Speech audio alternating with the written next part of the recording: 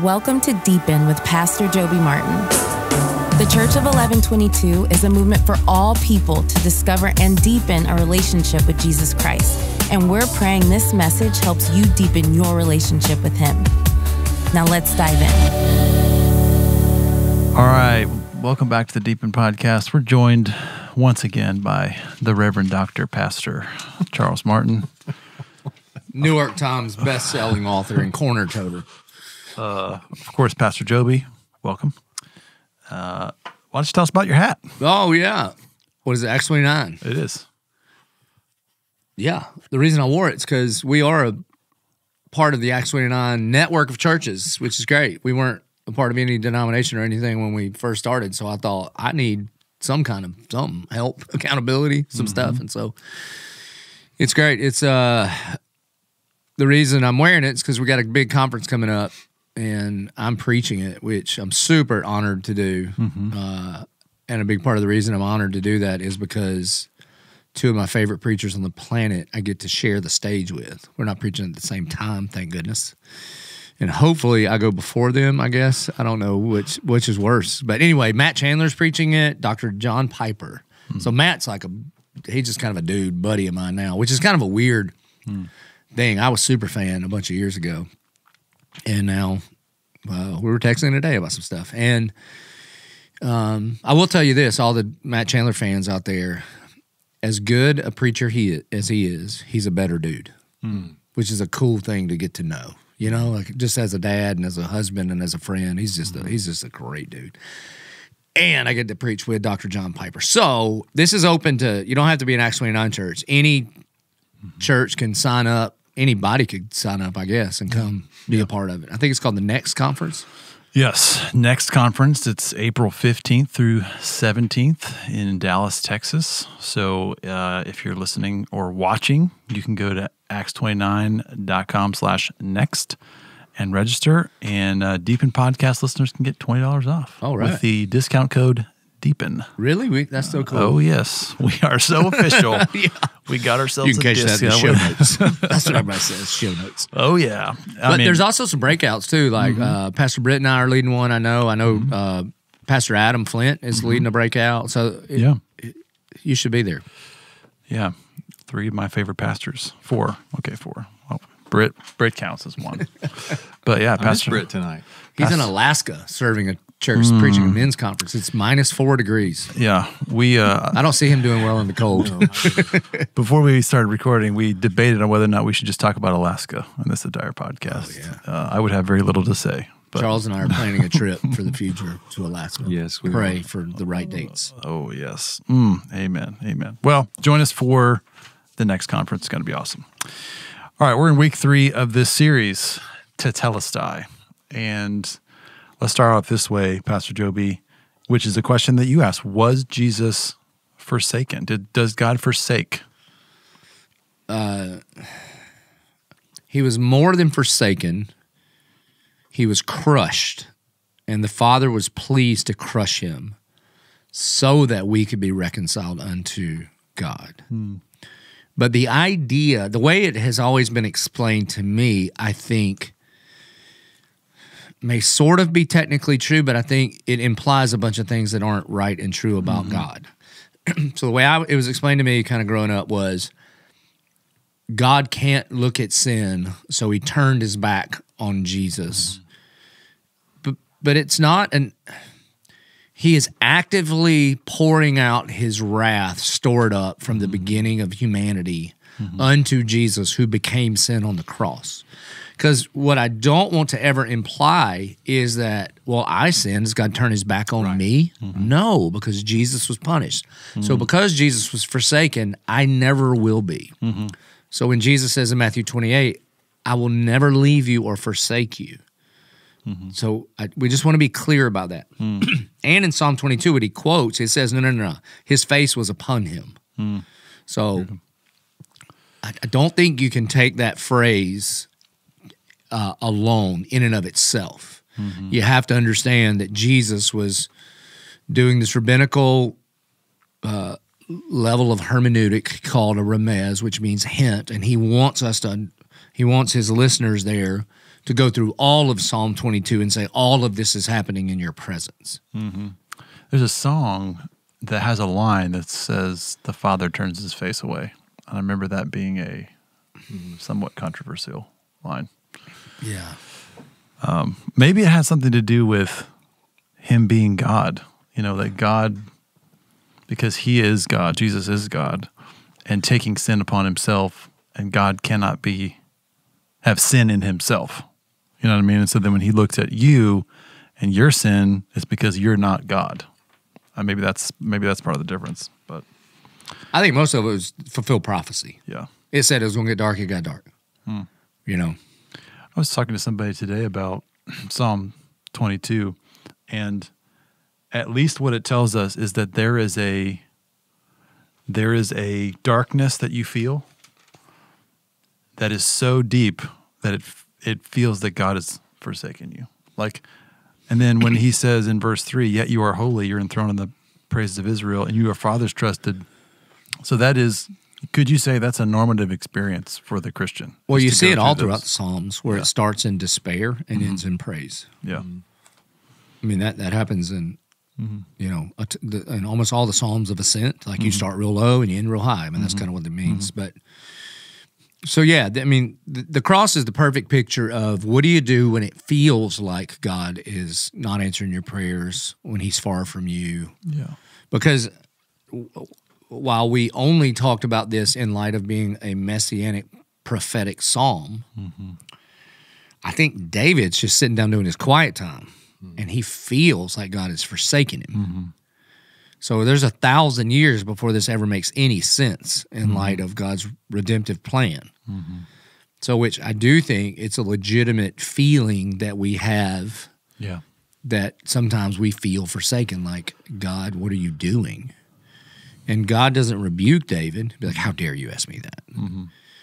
There's some, my friend of mine, another pastor friend of mine that I like, a guy named Brian Tome in Ohio, he was talking about the Psalms and how these are great prayers to pray, like personally and individually. What makes a great prayer is that you just cast it on the Lord. It's not even good theology. It's not even, you know what I mean? It's not something that you would necessarily say, hey, why don't we just wallow in this for a little while, the forsakenness feeling. But what we see in the Psalms is God inviting us to just like, he was saying, God is a safe space for you to spew all your junk. See the Psalms. He gave a bunch of examples, like bash the children of my enemies' heads against the rocks. Is that a good prayer? Maybe not like during elder-led prayer corporately, but, you know, in your own private space, yeah, sure. Cast all your cares upon him. I was reading a book recently about prayer, and it was like, what if you were asking yourself, like, what if I don't know exactly how to do it right? And I don't remember what quote was from, but it was like, if you're praying, you're already doing it right. Right. You know, Charles, what would you say to somebody who is experiencing that kind of darkness, where they would say something like, "Why have you forsaken me?" Well, another translation is, my God, why have you rejected me?" So that's another way. Maybe that makes it easier for folks. So sometimes the word forsaken, it rattles around, but I know rejection.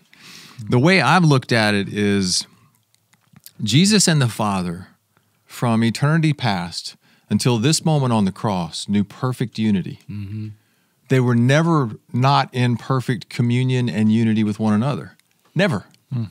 Now, Jesus is our high priest, and he can empathize with us because he too has suffered everything that we have suffered. What kind of king would he be if he'd never known rejection? Because then all of us who have been rejected at any point in our life, from birth to the grave, how can he empathize with us if he's never known rejection? So in my way of thinking, and I talk about this either in What If It's True, they turn the world upside down. This is when God the Father, however he did it, whether he looked away, and I don't know, I tend to think God can look at sin. I just think he can, but that's just me. Whatever he did, in that moment, Jesus knew something he had never known. And it was crushing to him on a level that I don't think he had ever been crushed. And I think rejection is the deepest wound of the human soul. And I say that because it is the last thing that Jesus suffered on the cross. So we see this a lot when we pray with folks. The father wound, the wound of rejection, the kid who was dropped on the doorstep and nobody ever, whatever. Yeah. That wound is really, really deep, and it takes the Holy Spirit to get in there and root it out and heal it. So when I look at this and I see this, I see God the Father allowing Jesus to experience something he's never experienced, which then allows Jesus to empathize with us who have ever been forsaken or rejected. Yeah, I mean, maybe that's what makes the devil, because he experienced ultimate rejection. I mean, he tried to sit on God's throne and was ultimately and eternally rejected. All right, so here's what we know that what is happening. So you always want to be a little bit careful when you're like, okay, the sky turned dark, therefore that might mean, you know what I mean? There's a bunch of things.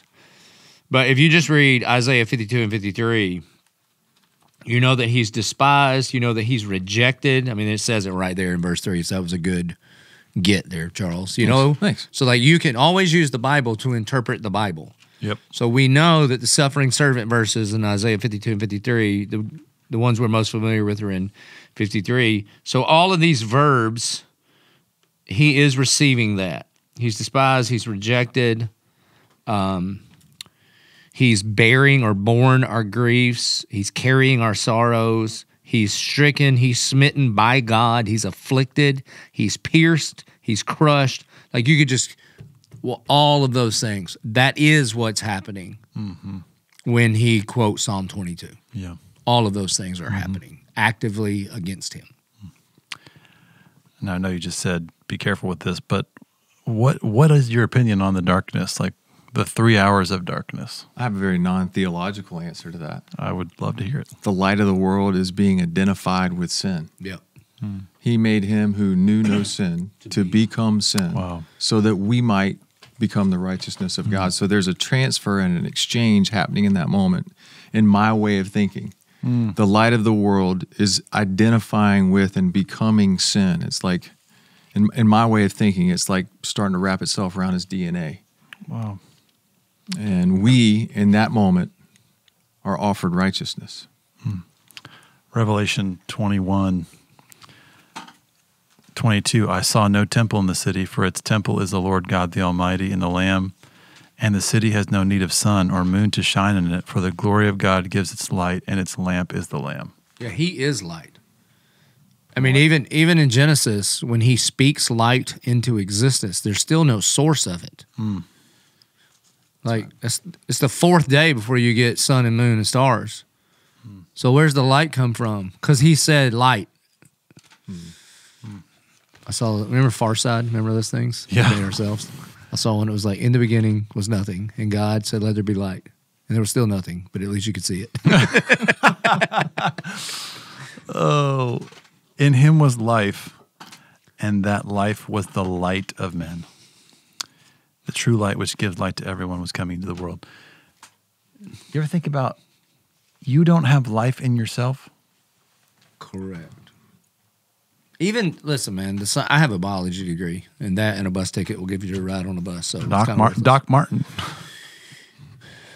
Dude, the way that things are alive, the scientific community is just baffled by it. You know, they're like, we don't know. Yeah. But if if you don't have this and that, it doesn't work anymore, and you can't plug it back in and make it turn back on. Like if the blood leaks out of something, it dies. You can't just add the blood back and it just catches back on. There's like this spark of life that, I mean, we can measure it. We know how to turn it off. Nobody can turn it on. We can resuscitate, but you can't Sometimes. Yeah, sometimes. You leak all the air out of you, you don't have life anymore. You can't wait 3 weeks and just add more air back in. It's not like a battery that you can recharge. It is this miraculous, supernatural, non-reproducible event. And if you read Bible verses, it explains it all. I love it when you tell it, and you've told it 100 times, and I love it when you do it. But the God the Father crafting, taking the dust, and molding this dust into what you and I see in the mirror with nose and eyebrows and my way of thinking. He does the little dust thing and makes like an oblong thing and sticks it in the socket and covers it with a lid. I mean, we're his creation. It's perfect, and so he has made us perfectly in his eyes, but we're still not alive. Right. We're just dust. And what can the dust do? Nothing. That's right. Dust can't make itself alive. That's right. Dust can't do squat. So then God fills up his lungs, breathes into us the Ruach of God, thank you, and we become living, breathing souls. But we didn't do any of that. That's right. When we were dead, he made us alive. And every time I read that, I'm thinking about the whole making mud pies thing. Me too. We didn't do any of it. Nothing. And we can't take credit for any of it. Man, have y'all ever seen, I've talked about this before, there's a documentary called My Life as a Turkey. So good. It's this Auburn grad that raises wild turkey eggs, and as they are hatching, he sticks his face down there because there's this thing in bird nature called imprinting, and whatever the first thing they come face to face with, that's mama. And he's down there like face to face with these little turkeys, wild turkeys, bro, pecking out of the eggs. And he's like, just making little turkey putts, and he's super good at it. But he's from Auburn. What else is he going to do? And so, dude, these freaking turkeys think that's their mama. Mm-hmm. And they are wild turkeys. And they follow that joker around in the woods for almost a year. And then, I mean, like the gospel implications are just, and if you're a turkey hunter, it's the coolest thing ever. Hunter Brandt told me about it. Mm-hmm. So then, if you just kind of want to keep going with the story of the scriptures, so they're following him around, and like 2 of the 10 of this little flock are males.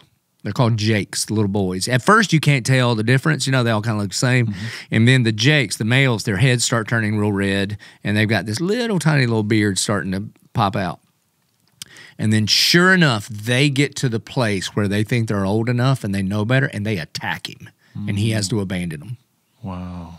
They attack their mama, papa, who served him, who kept them alive and did all the things, because they're like, forget you, we got this. Sure enough. Wow. That'll preach. It totally will. And it makes me think, going back to the light going, a sun going out, a sun going dark. Have you ever heard, speaking to Dr. Piper, he has so many parts of sermons where he talks about the sovereignty of Jesus being the one who's like, because of his command, the oxygen molecules in front of your face are available for you to breathe. Right, yeah. And so that is the level at which this is the king over all creation, that when he's under this duress, the sun's like, boom. Yeah, so Dr. Piper is, so one of the things people have told me, like just today in the lobby, that they like about my preaching is I can take things and make them very accessible and put them on the bottom shelf so even the kindergartners can get it. Dr. Piper does the opposite. He is the smartest guy you've ever heard of. And he just preaches the biggest God sermons he can possibly get his brilliant mind to talk about. And it just makes you... One time we're sitting on the beach, and I hardly ever listen to music. I just listen to preaching and podcasts and things like that. And we're sitting on the beach, and I can just... Apparently my face is kind of, I'm just like a possum, man, just grinning. And Gretchen's like, what are you listening to? And I was like, Dr. John Piper. She goes, what is he talking about? And I say, I have no idea. I can't even... I was like, I have no idea, but I feel like I just love the Lord so much more right now as I'm sitting out here on his beach. That's what he does, man. He just has the biggest God theology you could possibly fathom, and he keeps trying to stretch it every sermon. Well, you said a lot about the cross and this word excruciating, and I've been reading this. I've been reading this book about talking to non-Christians about faith, and it made me think about how many things in our world are marked by this man, this Jesus, including like what year it is, and words like passion or excruciating. Like so much of what happened in Jesus' life and death and resurrection are everywhere, even if you don't see the significance of it. Maybe is that why you wanted to write 40 Days about the cross, Charles? No, I think, well, maybe, but I sometimes I don't know the entirety or the enormity of why the Lord put something on my heart the way that He does. I just knew that I wanted to get quiet with the Lord and ask Him to reveal Himself to me in a way that maybe He hadn't, or I hadn't been listening. And so when I think we've talked about that. I know I've told you about standing over the hole, and I'm like, will you show me? And He said, like, yeah, just walk back to my cross and I'll show you. So for me, it was a process of sitting down primarily with the Gospel of John, but you see the others in there as well, where I'm just walking back through the events in His life with an eye toward the cross, and I'm asking Him, what does this mean for me? Like, I'm not even trying to write the thing for you all. That's too big. I can't handle that. I'm just trying to write it for me. So it became a pilgrimage on my own that I then felt like the Lord said, why don't you lock arms with some of your brothers and bring them back to the cross? Pastor Joby, why do you think in Matthew, the text you were preaching tonight, it gives us the Aramaic and then the translation into English? Apparently Jesus said it in Aramaic. So do you think that was added, like that's the Bible translators are saying that? Like, here, let me give it to you in both ways? It's hard to get at it. Like, when I ask our tour guides in Israel, let's just say they're a little extra pro-Israel, so they want everything to be in Hebrew. There are some people that believe that, like, first century people that grew up in Galilee would be speaking a lot of Aramaic, and that they could go back and forth between Hebrew and Aramaic. How do you know? I don't. I am a big believer, and I just believe what it says. So it says, He said, Eloi, Eloi, lama sabachthani. So I'm going to go with that. Here's something I noticed reading this recently. Verse 47, some of the bystanders hearing it said, this man's calling Elijah. Yep. And I think I was reading in Luke maybe. Yep. And it said, wait, let's see if Elijah does come. That's right. That's crazy. Well, not really. So the last verse of the Old Testament in Malachi, the last thing they hear is, behold, and I will send you Elijah the prophet before the great and awesome day of the Lord comes, and he will turn the hearts of fathers to their children and the hearts of children to their fathers, lest I come and strike the land with a decree of utter destruction. Then the next page in your Bible mine says the New Testament. You could write 400 years of blank. You get nothing. You get a bunch of stuff happen historically, but then God doesn't really say anything. Then Luke starts with the fulfillment of this prophecy, but they missed it because they were looking for him in the wrong spot. And John the Baptist is coming, and it is prophesied over him, and he will go before him in the spirit and power of Elijah to turn the hearts of the fathers to the children and the disobedient to the wisdom of the just, to make ready for the Lord a people prepared. So, a lot of the Gospels is the story of the people that knew their Bibles the best and missed it every single time. They missed it. They were so focused. It was like the tradition of man. We talk about this, right? The tradition of man nullifies the word of God. Mark 7. What a crazy verse.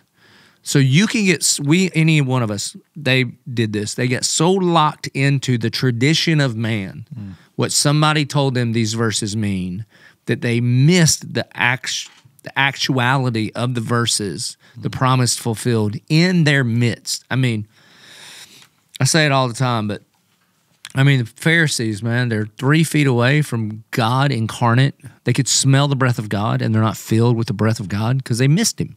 Because the tradition of man nullified the word of God. They didn't realize it.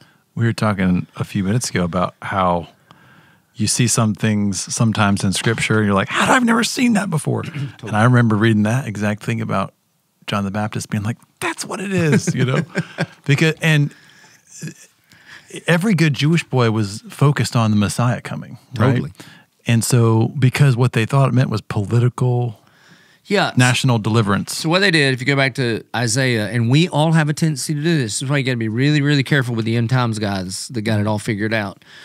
Because the major mistake, I think, that the Jewish religious leaders in the first century made, they read themselves into the story so much that they weren't open for God to do it the way God was going to do it. Yeah. So they missed out on all the suffering servant stuff. Like, how do you miss this? I was talking to a guy in the lobby tonight, and he grew up Jewish. And he was a great guy. He's funny. He was like, I've been coming here for like 8 weeks, and now I'm kind of Jewish. That's what he said. I was like, you said that, and it's awesome. So I said, what are you going to do with Jesus? And then I say to him, dude, Psalm 22, this is your scriptures. Isaiah 53, these are your scriptures. Right. But they missed all those. So they jumped to all the prophecies that we believe will be fulfilled in his second coming, not his first, like lions laying down with lambs and flowers sprouting in the desert.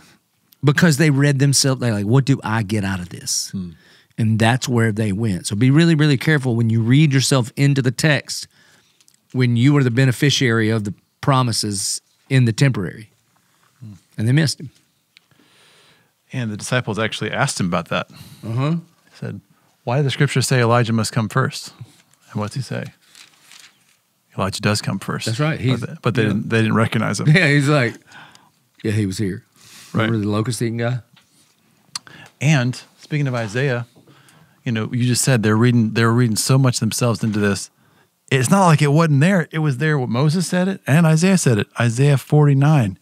It is too light a thing that you should be my servant to raise up the tribes of Jacob and to bring back the preserved of Israel. I will make you as a light for the nations, that my salvation may reach to the end of the earth. Yeah. So when Jesus starts with the Sermon on the Mount, in my opinion, one of the most misunderstood texts in all the Bible, because people cruise by the Beatitudes like it's a list of, like a code of conduct or a value system. It's not. It's the gospel, right? Okay. So then he gets to the implications of the gospel. And he's just preaching his version of that. It's like, who lights a lamp and covers it?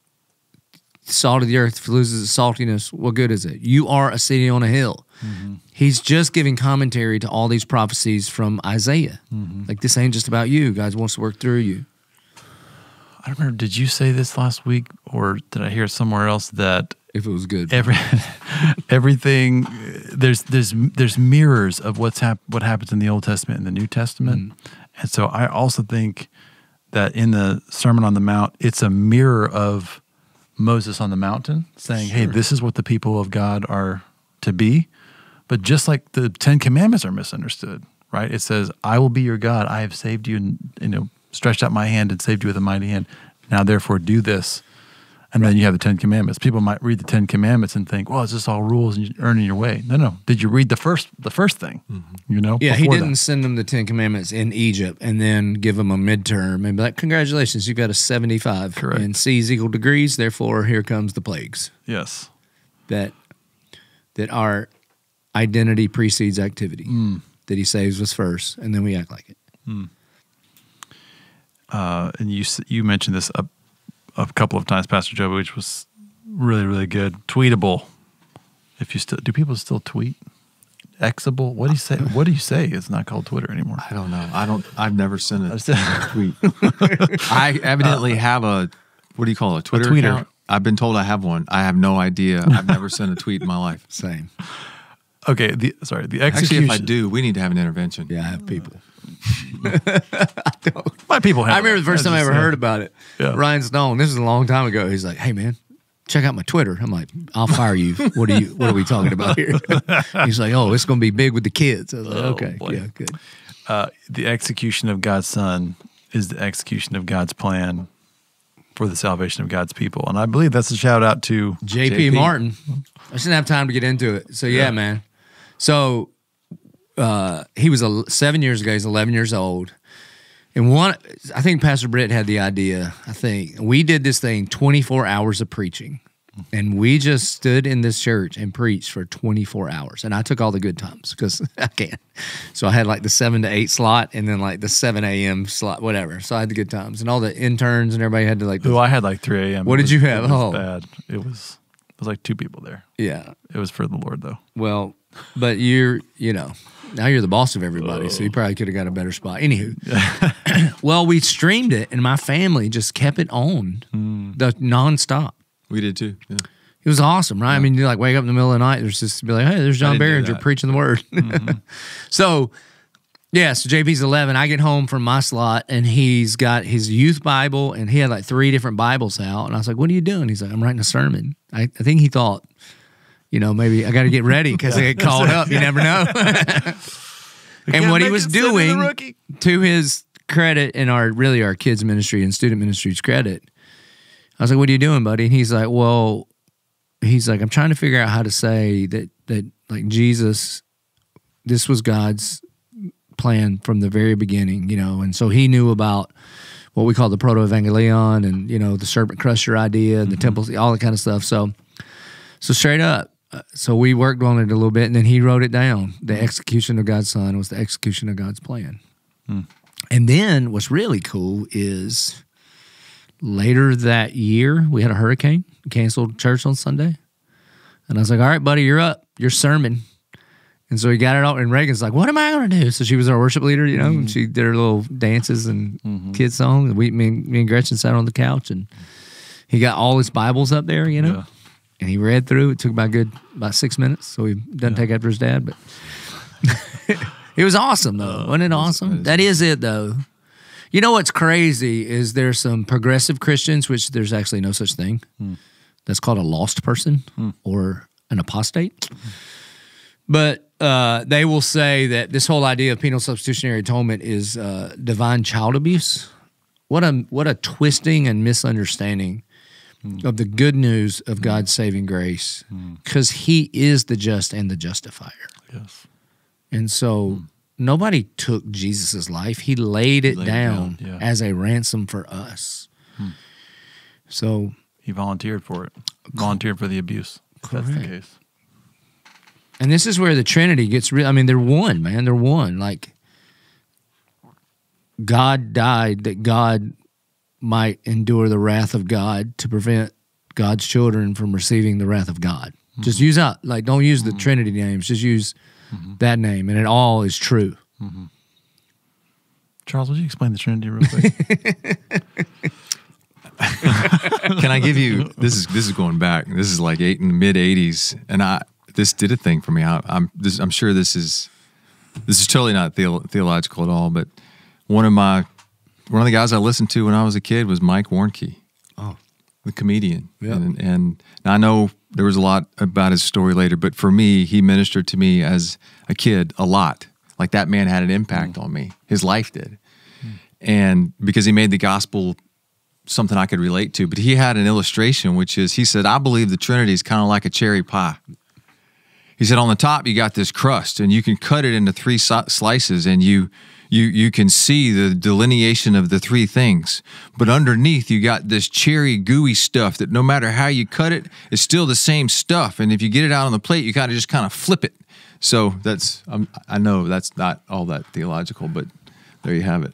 It's one of the few analogies that stands up the longest before you get into heresy of like modalism or partialism or some of the heresies. This is what I know about the Trinity. God the Father through the Spirit raised the Son to life. That's right. And when I look at what happens in the life and when I look at the gospel, it is as if the Father, the Son, and the Spirit are in a healthy competition to bring glory to the Father, however that works. They don't want to get left out. Whatever the Son does, he glorifies the Father. Whenever the Father does something, he sends the Spirit. Jesus gets back to heaven, sends the Spirit. There's a sweet love for and with and in one another that I don't pretend to understand, but they are all there. Which is, by the way, the heresy of Unitarianism is to deny the Trinity. Correct. So that I would say that there's not 3 persons, just one. And I believe it's Jehovah's Witnesses are so. Yeah, they do that. But they don't believe in the divinity of Christ. Correct. They believe that he earned it over time. Right. So you really dig deep and you start getting your own planets and stuff, and they're like, well, we don't believe that. I was like, have you read your documents? Because it says you do. They just don't talk about it very much. What's the significance of the time periods? Now, you talked a lot about time periods. 700 years prior to Jesus' life, right? David writes this 1,000 years before Jesus lives. He says things like, and my hands and feet will be pierced. That's 300 years before the Persians invent crucifixion. And then that's a few hundred years before the Romans show up and perfect it. I mean, this is unbelievable. Except it happened. Didn't you also say that Psalm 22 is one that is not read by Jewish people? Dude, you stand in Israel today and say, well, let's just look at Psalm 22 and Isaiah 53, and they'll be like, we're not allowed to read that. That's poison. Oh, wow. That's what the dude in front of Hezekiah's tunnel told me. And like that, the Jewish guy I was talking to tonight, he was like, I just can't understand how. He's about to be a pro golfer. I hope he listens to this. He'll know what I'm talking about. And I was putting it on him, man. I was like, there's a dividing line today. You got to decide right now. He didn't decide, but whatever. And he was like, I just don't understand how God can be God, but Jesus can also be God, but not. And I was like, that's like I was like, you're never going to understand that. It's like trying to explain your golf swing to a cricket. And he's like, oh, yeah. That's just the first thing that came to mind. I mean, if it was all explainable in a way we could get our head around it, how could the English language even sufficiently describe the creator of all things? Like, it's just, you're just not there. When you had a conversation tonight with somebody and you told them you're just not going to understand it. I had a conversation tonight with somebody, and that was one of the things I said, you're not going to understand it. Here's how Peter, this is John 6, the end of John 6, when one of my, this scripture hurts, but in John 6:66, many of his disciples turned back and no longer walked with him. So this is a dividing line where there are those who follow and those who don't. Jesus says, you want to leave? And Peter says this, Lord, to whom shall we go? You have the words of eternal life. And then look at his process. Look what he says about his process. We have believed and have come to know that you're the Holy One. Belief came before knowledge. Belief came before understanding. That's right. So he chose to believe, and then the Holy Spirit made it real. We like to flip that around because we want to control the outcome. We want to understand. We want to know all the facts. We want to have all the information. And then if it makes sense to us, then we'll choose to believe. Jesus never, that was never his prescription. I think the whole story of sanctification is that. I mean, I'm at camp. I don't know jack, and I get saved. And the whole rest of my life is growing in knowledge and depth of insight of what I believed when I asked Jesus to come into my heart. Yeah. That's it. That's the whole, I mean, it's what I'm doing. Like you say, you write for, dude, I preach these sermons to me, man. I just need to hear about the cross again to me. Yeah. And because I've trusted him, and another way to say it is because I've tasted and seen, like I've personally experienced his goodness. In light of that, there's a whole lot of other things that make a lot more sense. And the things that don't, what do you do? Because here's the thing. Peter says that because Jesus starts talking about, you got to eat my flesh and drink my blood. And he's like, ugh. You know, and I've said it a million times. We're not even supposed to eat a pig. How are we going to eat a prophet? Like, we can't do this. So and Jesus could have explained it. He could have been like, it's cross, communion, don't worry about it. He doesn't. So what do you do when you don't know? You pick up your doubts and you just keep following him. Yeah. And over time, like one day, even if on the other side of eternity, we will know in full. So whatever questions we have about this, that, and the other, and you know all the things that Christians like to fight about, we're going to step into the presence of God. We're going to see clearly, and God's going to be glorified in it. And the only way I know to explain it is like, there you go again. I should have known. I think one of the things we were talking about, you mentioned it, when I'm reading a passage and I see something I've never seen before, like the first time I ever connected all of Psalm 22 with this, I was like sitting in a tree stand. I'm like, oh, God, you're so good to me. But when I read something in Charles's book, like that there were 7 bloodlettings of Jesus, 7 bloodlettings in the Day of Atonement back in the Old Testament, and then Jesus, there's 7 different instances where he sheds blood. I'm like, oh, you dummy, how did I miss this forever? But whatever those things are, imagine you step into heaven. Now we see dimly, man, like a fuzzy mirror that you can barely see through the glass, kind of. Yeah. And then all of a sudden, crystal clear, and we know in full and are known in full, and we're like, so that's how you received glory in all the atrocities of this world. Yeah. That's how you did it. It makes me think. And we'll be cheering him on. Yeah. Since we just landed in John 6, can I derail you a second? Because you said something early in this podcast talking about the Pharisees, not, it's the traditions of men that make the word of God of no effect, or another translation says makes it null and void. Well, here's Jesus in John 6. For my flesh is true food, and my blood is true drink. Whoever feeds on my flesh and drinks my blood abides in me, and I in him. Okay, they have no box for this. They're probably grossed out, but they also have Leviticus screaming at them, because Jesus is now telling them to do something that he doesn't explain. Eat my flesh and drink my blood. Well, in the law in Leviticus, somewhere around 17 in the middle, it's written, the life of the flesh is in the blood, for I've given it to you upon the altar to make atonement for your souls. And then about 6 verses later, the life of every creature is its blood. Its blood is its life. So the Lord is making a connection for the people at this time, 1,500 years before Jesus.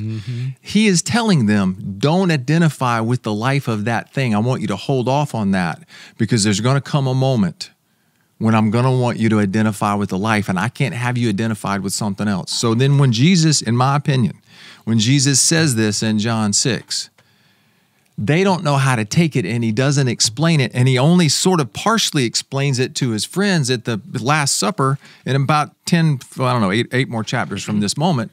And he says, when you do this, you do it in remembrance of me. He's not telling them to cannibalize him and take a chunk out of his thigh, but he's making an identification for them in this moment that the Pharisees don't know how to accept, because they've got Leviticus 17 screaming at them. And the reason I bring all of this up is because you've heard me say this. I know enough of the word to be a really hypocritical Pharisee. And I had this thought this week. If I was in the crowd, as much as I know and love Jesus, and he had said this to me, and I know the word from Leviticus, how do I respond? Do I say what Peter says? We believed and come to know? I don't know. I would like to think. I would like, whatever. But, I would like to think that the Lord would do a thing in me and I would believe. But this one hit me this week with the Pharisees the Pharisees couldn't take it because the law is screaming in their ears. And Jesus, the lawgiver, is standing in front of them saying, I want you to identify with my life. You asked me something last week talking about the blood, and so I'm going to derail you again. I'm going to take like 10 seconds to tell this, but you asked me last week about the blood and praying for people, and how sometimes when I'll pray the warm red living blood over people and myself, and we talked about the reasons for that. So if you missed that, go back and listen to last week. But I didn't explain where I first drew that picture. And where I first draw that picture is with the nation of, currently they're just slaves. They're not even a nation yet, but they're in Egypt. So they get to the last plague, and God tells them, sacrifice a lamb, then take a bunch of hyssop, which was basically just a shrub. It kind of makes a pretty good paintbrush, and paint the door of your house. And for everyone who takes the blood sacrifices the lamb, catches it in a basin, and then takes the hyssop and paints the door, I will pass over. The spirit of death will pass over, and I'll spare your son. Okay, so what struck me about that is you could go through all the steps. You could tell your family, you could sacrifice the lamb, you could catch the blood in a basin. But the blood in the basin is useless if you don't paint your house. So it's me in recognition that the life of the flesh is in the blood and he's given it to us upon the altar to make atonement for our souls. No, I'm not actually dipping my fingers in blood, but I am recognizing and identifying with its life, with his life in it.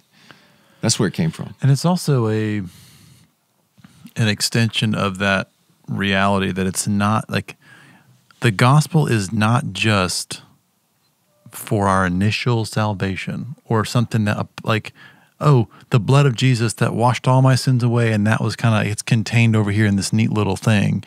Like you talk a lot in It Is Finished about how it is ongoing, perfect, present, perpetually being finished. Like it's finished and so it takes that ongoing nature of the blood. Yeah. You know what I mean? So the illustration that I used tonight that we're using actually in the Grace Train book, but I just couldn't, it's too good. This guy named George Wilson, 1829, robs the mail, which it doesn't even, when you look at the story, it doesn't, like, why do you rob the mail? Anyway, they robbed the mail. It does not say, and our editor, so when you read the book and you ask this question, our editor asked us this question also, and we researched it. It's like in the Library of Congress. Right, you know? We could not figure out anymore. They just robbed the mail. So they get 10 years in prison for the robbery, but they put a gun to the man's head and said, if you don't do what we say, we kill you. They got death sentence for that. So word gets out. I guess the guards or somebody get to know Mr. Wilson, and he's repentant, and he didn't want to do it, and he was coerced by this other guy, whatever. The president gives him a pardon. So he shows back in court. He's like, congratulations, you've been pardoned. He didn't say a word because he's like, I did it. I need to pay for this. He goes all the way to the Supreme Court.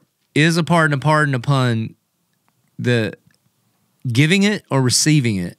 And the words of the court were, a pardon is not effective until it is received. And when I saw that, I was like, the blood is not effective until it is received or applied.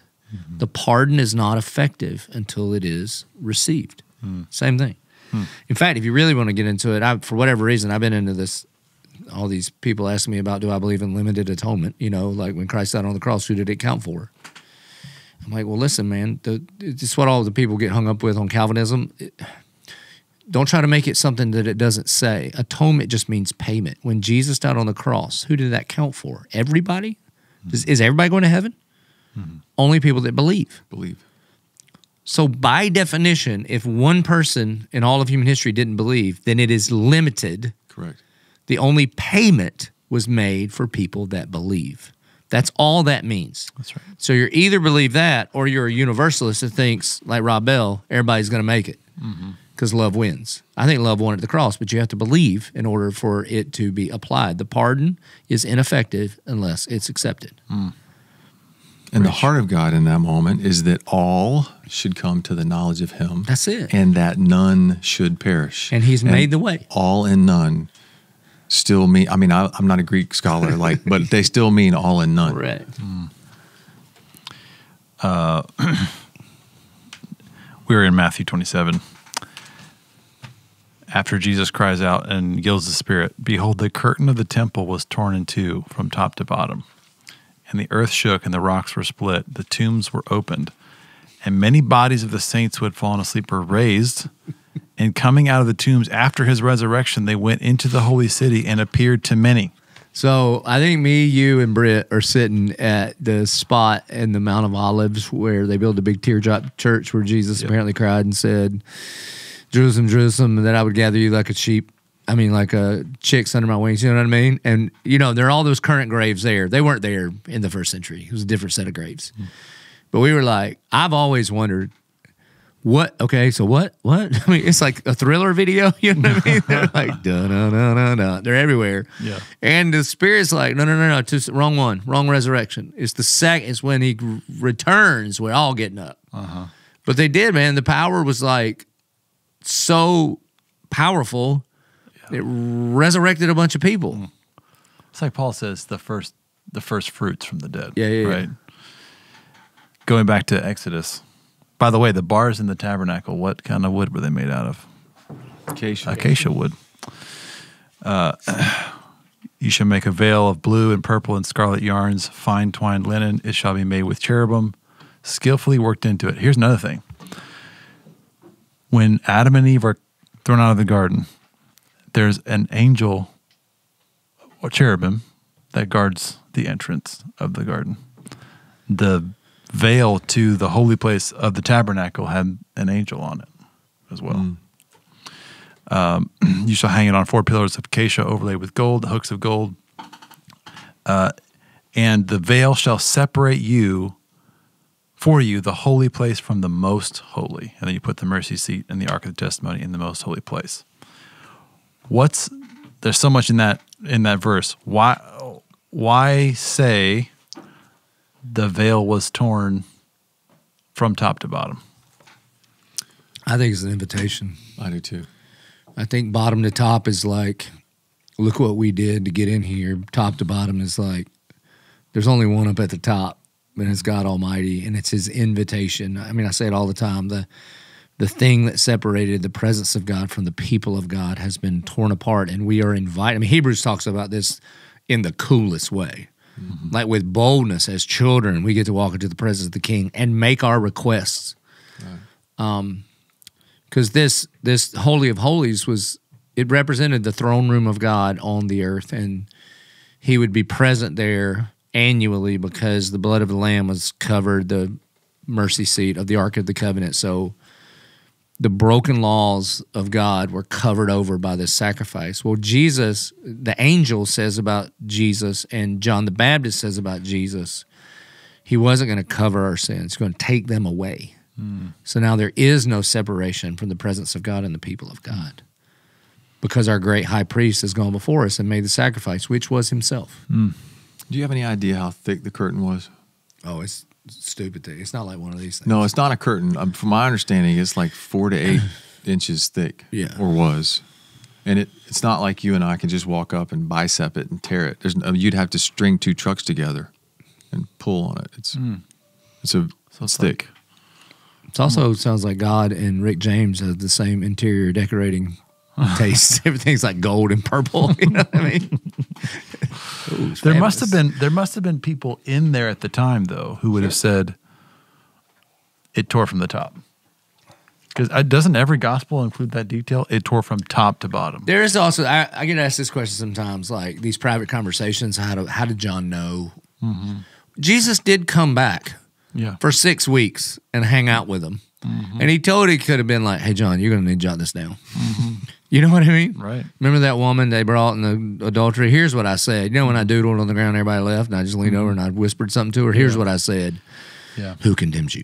You know what I mean? I mean, there was like it can be explained in the natural, post-supernatural of Jesus being resurrected. Yeah. And the Gospels are less like journals of like the guy's experience as he's walking around like, hey, look what Jesus just did.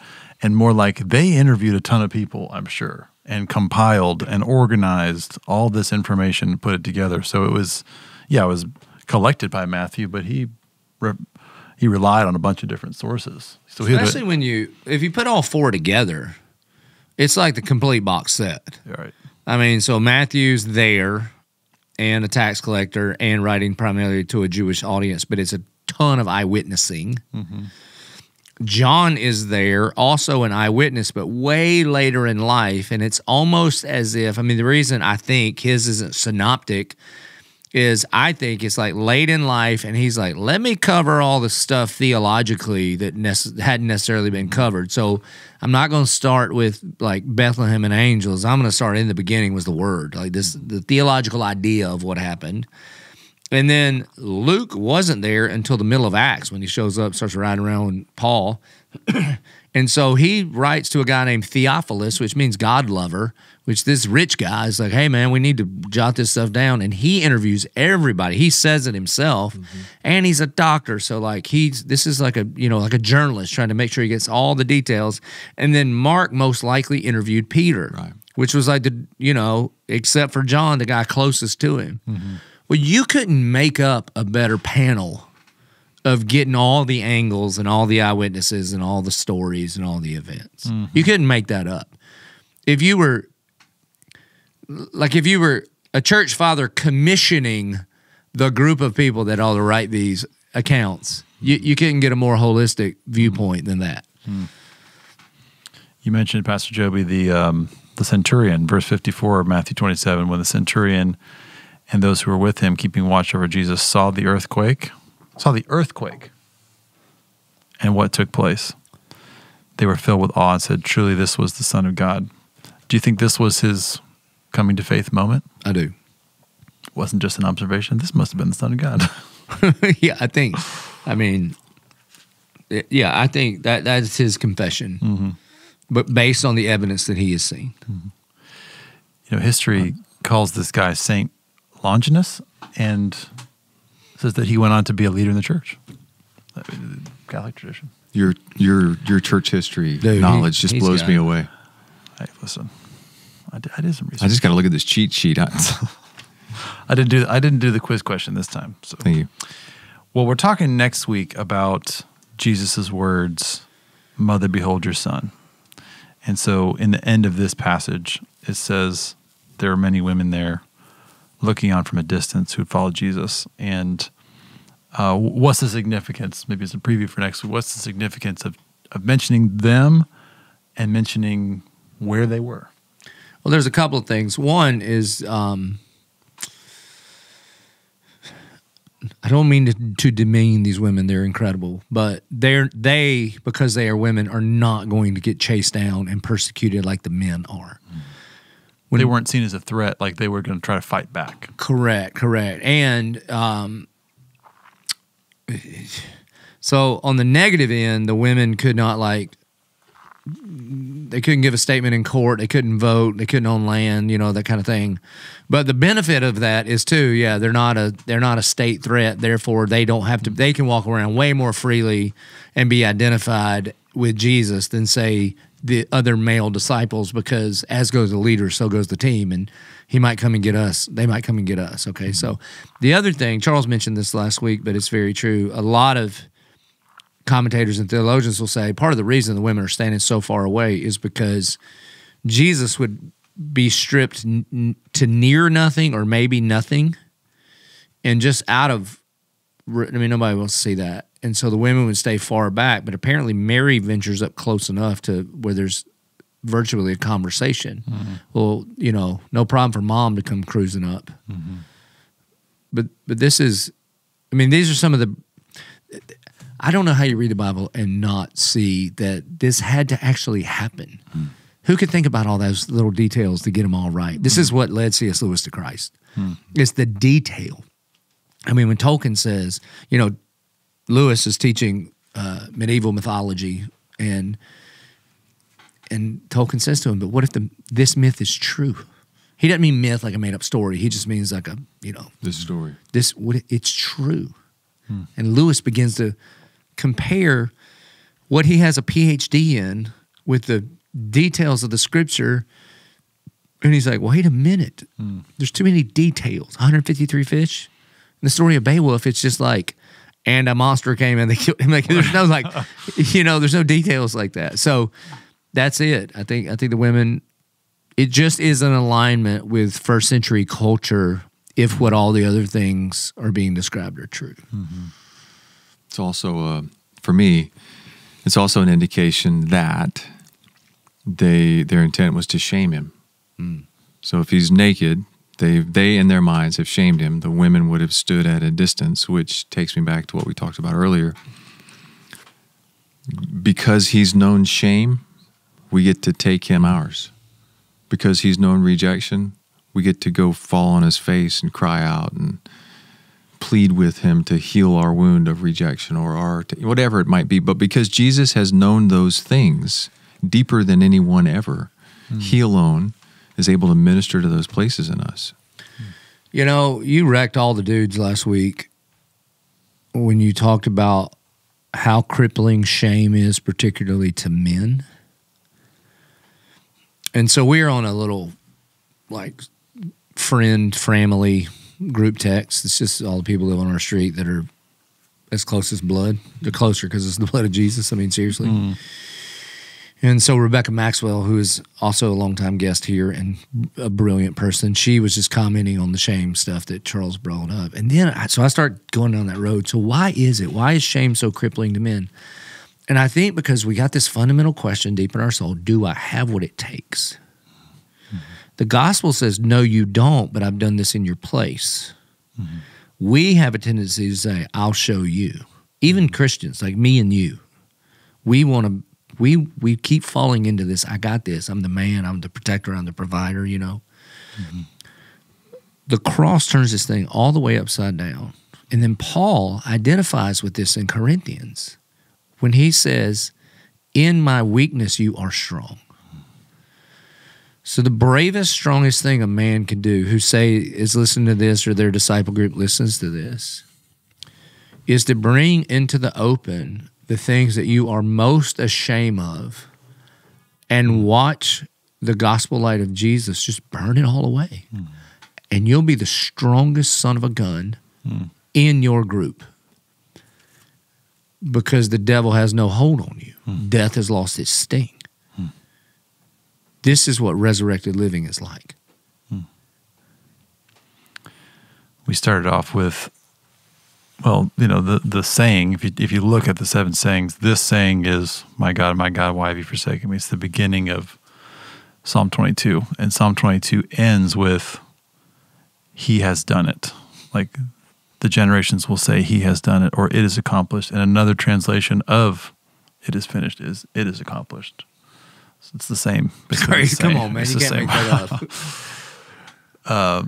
So, Pastor Joby, why don't you wrap us up here with, I don't know, maybe whatever thoughts you have, obviously, but for the person who is in the my God, why have you forsaken me, and this might be just the prayer, you know, but to get to it is finished. He has done it.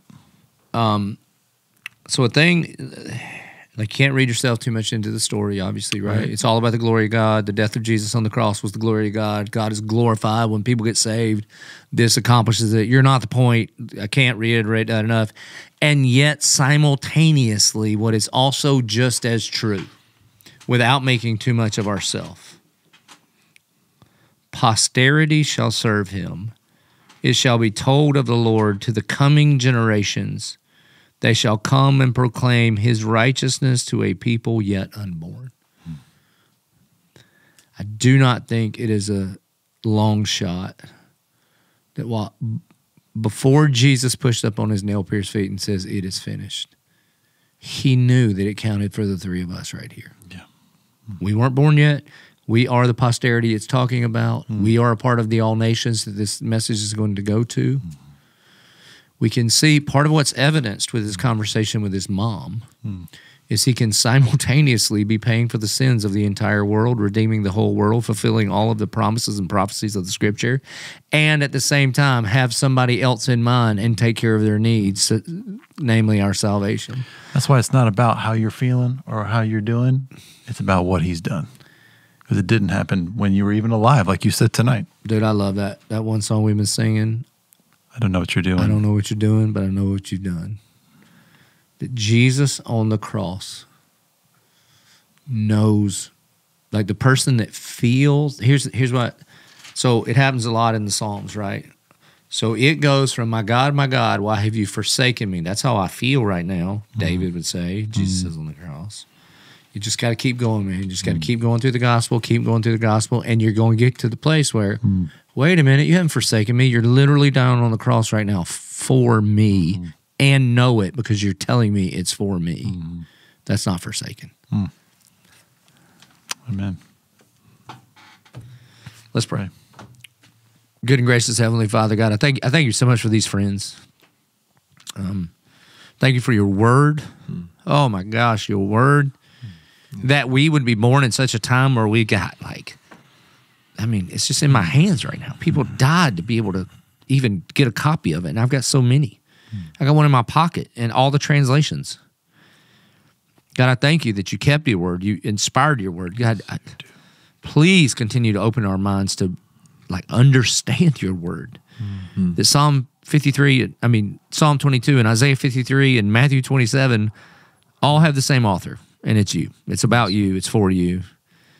And God, thank you that we would be the posterity that serves you. And that we were told of the Lord, and that it is finished, and that counted for us. We pray this in Jesus' name. Amen. Thank you for listening to the podcast. The end. You nailed it.